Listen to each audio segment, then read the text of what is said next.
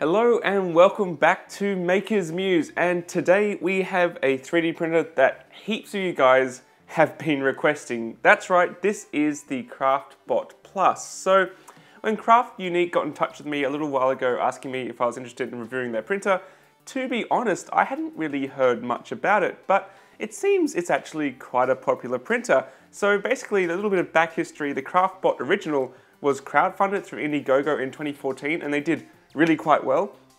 And in 2016, it turns out that the Craftbot is one of the top picks. It's actually the top budget pick in 2016 on 3D Hubs. So that's pretty impressive.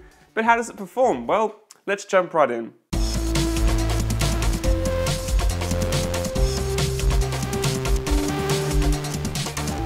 Welcome back, guys. So that's right, this is the Craftbot Plus from Craftunique, and the really cool thing about Craftunique is they're from Budapest in Hungary, which is probably why they're called Craftunique. And as I said, this machine won Best of Budget 2016 on 3D Hubs. A little bit about the specs: it has a print volume of 250mm by 200 by 200, which is fairly standard for a machine of this size. It can print on a layer resolution down to 100 micron, although you can actually set any number you like into the slicing software, so that's kind of an arbitrary number.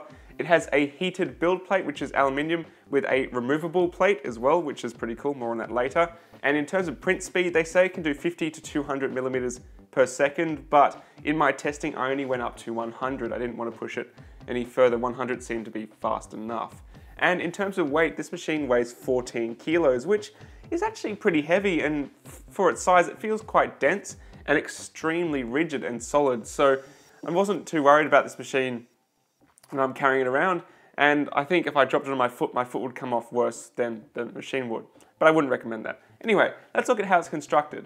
So the Craftbot Plus is all sheet metal and CNC components. There's pretty much very little injection molded components in here, and certainly no 3D printed components at all, none inside, which is awesome and really quite an admirable approach, because even machines like the Upbox still have 3D printed components. The Craftbot Plus is run off NEMA 17 stepper motors, and those stepper motors have Astra Sign dampeners on them, which is really nice, so good job, guys. It has an HBOT configuration driving the X and Y axes, which means there's two stepper motors which are tied together with a very long timing belt, and it works quite well. It has very, very thick Z rods. I mean, these are 12 mil, I believe, 12 mil Z rods, which is super overkill. And it has a very unique Z screw coupler called an Oldham coupler, which helps to eliminate a lot of sort of Z axis wobble you might get on machines like this, although more on that in a little bit. G-code can be loaded via the included USB drive, which is tiny, by the way, and I sort of lost the top cover somehow, or you can tether it to your computer via their software. But I only tested this unit using the G-code on the USB because it's quite easy to do. So the Craftbot Plus is designed to run with Craftware, which is Craftunique's very own slicing software. You might remember I tested it out in my Slicer Showdown not too long ago, and it does remain one of my most highly recommended free slicing programs because it offers customizable manual support structures and a very slick, fast interface. But you can actually use any slicer with the Craftbot Plus, and similarly, you can use Craftware on pretty much any other printer. It just spits out standard G-code. Now that build plate. So a bit of a backstory. I've got experience with many other machines with this style of cantilevered bed, like the MakerBot Replicators, FlashForge Dreamer, and my biggest complaint has always been the fact that you spend ages leveling it, getting your print to stick down really well, and then after the print you have to hack at it with a spatula to get it off, which throws the whole bed out of alignment, and it's a little bit silly. Now yes, I know the 5th gen Replicator's bed is removable, but it's not a heated bed, which is a very poor trade-off in my opinion. Craftunique's approach to this problem is both simple and ingenious. The heated bed simply has an additional aluminium plate above it, which secures in place with 2 thumb screws. You can simply whip it off the printer in seconds and remove prints away from the printer without throwing it out of level. Also be careful not to burn yourself on this bad boy, because if you heat it up to ABS printing temperatures, 110 degrees on the bed, it has no problem at reaching that and maintaining it, and because it's aluminium, the heat transfer is phenomenal. And also it has a super thick Kapton style surface pre-installed, so I'm not really much of a fan of Kapton these days. I found it worked well for PLA prints and left a really nice glossy surface underneath, but for ABS prints, they really didn't stick at all to it in my experience, and they would warp. I found applying ABS juice or even glue stick to it, to the surface, helped a massive amount, so I would recommend that. But personally, I think I'll swap it out for something like Build Tag, because I tend to print on that sort of surface these days. Like any other open frame 3D printer though, don't expect to print massive ABS prints to the extent of the build volume on this machine without some sort of warping. It's just kind of not possible on any machine without a proper contained heated chamber, in my opinion. Like the rest of the machine, the spool holder and guide are all solid metal construction, which is hugely overkill for something like that. I would have liked to see a bigger diameter on the spool holder to hold spools a bit more rigidly, a bit more stable, but it's not really a big deal. You could easily print something. And I also like how you can really easily rearrange them. So for example, I prefer to put mine on the side for easier access while it was on the bench. The quick start guide, by the way, is excellent, and I found it was very easy to set the machine up.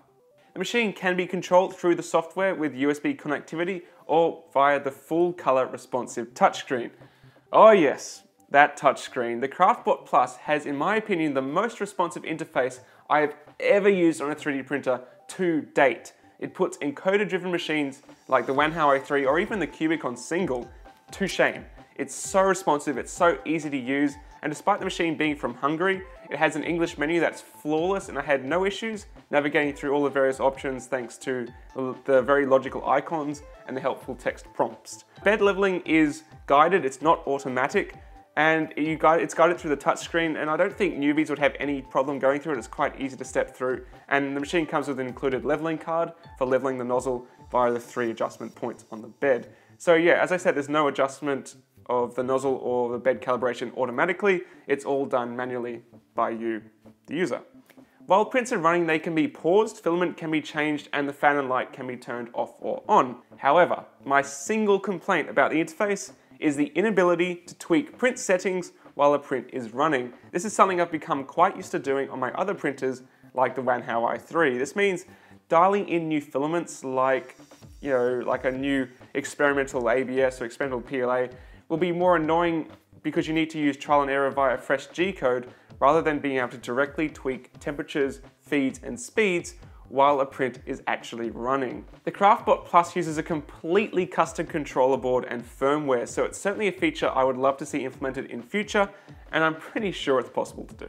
Loading and unloading filament through the single extruder is also quite easy. You can either release tension on the extruder and manually push it through the preheated hot end, or use the interface. Both work very well, and as I said, because the screen's so responsive, I actually found using the interface was quite nice on this machine, unlike other printers.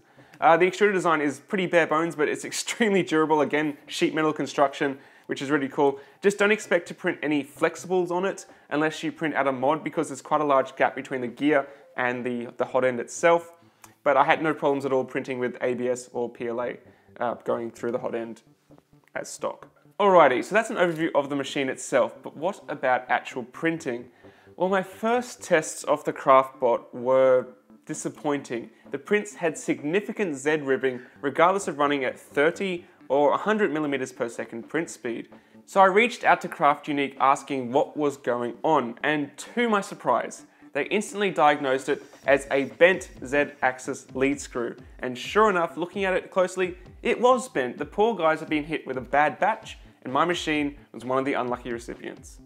Now, this, my friends, is where support comes into play when you buy a 3D printer. In similar circumstances, I have had to send videos to companies in China, not naming names, Mancati, before they would even consider sending me spare parts under warranty. And in this case, Craftunique said, yep, we can see what the problem is, we've diagnosed it, we would like to offer to send you a whole new 3D printer. No guys, thank you very much, but just the parts will be fine. And within the week, they arrived. After fitting them, which by the way was pretty darn easy to do, wow, what a difference. So let's go through the different prints. So this is a print done after fitting the new Z screw, and it is fantastic. The detail difference, this is the same G-code, is just like night and day. Similarly, I did this Merchant God mask, which I got from my mini factory in the Print the World initiative. I'll put the link in the description.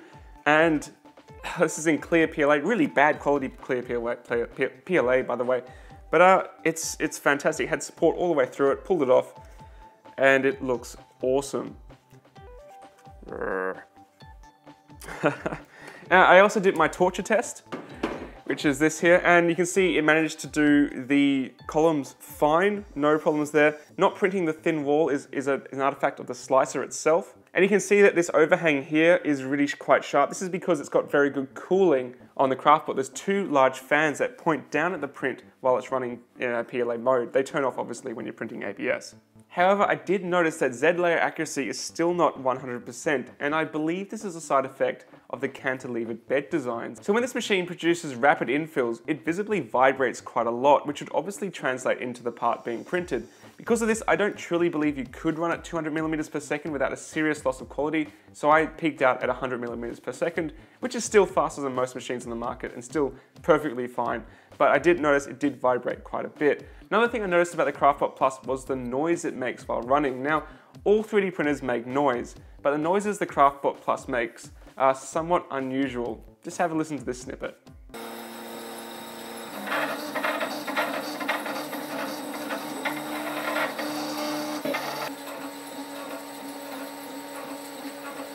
Now we've got a little bit of resonance in there, nothing unusual and a bit of a side effect of the sheet metal construction, but it can get pretty loud sometimes.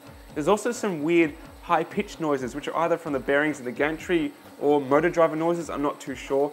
I'm a pretty light sleeper, so I was in a room above this printer while printing, and it was too noisy, unfortunately, for me to run at night time. So keep this in mind when you're deciding where you're going to put this machine. I would never really recommend having a 3D printer of any kind in your everyday workspace due to the risk of fumes while printing. But speaking of workspace, if you're looking to move a 3D printer, like a machine that you can take around in the boot of your car, this is the one I would choose. It is so rock solid. The sheet metal frame means you're not going to have any worries sticking in the boot. And there's no exposed wires just waiting to snag on something mid-transport. Like, you know, I would never dream of transporting the Cocoon Create Wanhao A3. That's just asking for trouble. So at a price point of $1,000, the Craftbot Plus occupies an interesting space in the market. It's not the cheapest machine you can get, but it certainly is not the most expensive, and with its build volume, it should handle most projects you can throw at it.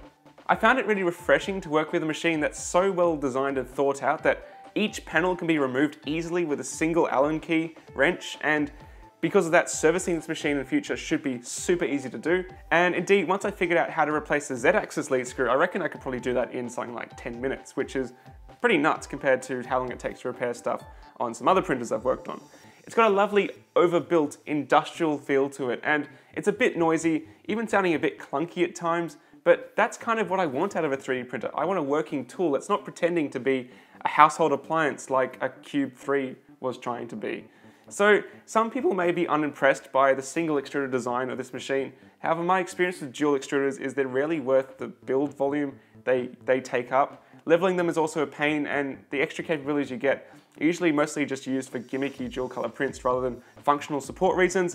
So that's just my 2 cents, but if you're really craving dual material printing, you'll be happy to know that the Craftbot control board has a spare port just waiting to be used for a second extruder, and I hear that the next version of Craftware is due out soon with multi-extruder support.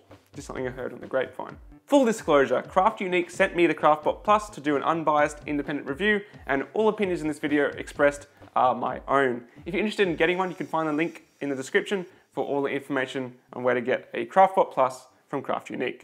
So thank you so much guys for watching. If you want to see future 3D printing videos, reviews, tips, tutorials on Makers Muse, please don't forget to subscribe, it helps me out a lot. And let me know in the comments what you think about this machine. I know like heaps of you have been having your fingers on the Craftbot trigger for some time, so let me know if this video helped you in your decision. And if you're interested, we now have a Patreon to help support the channel. It's completely optional, but if you're interested in checking out the perks, definitely have a look. I'll see you guys later here on Makers Muse. Catch you later guys, bye.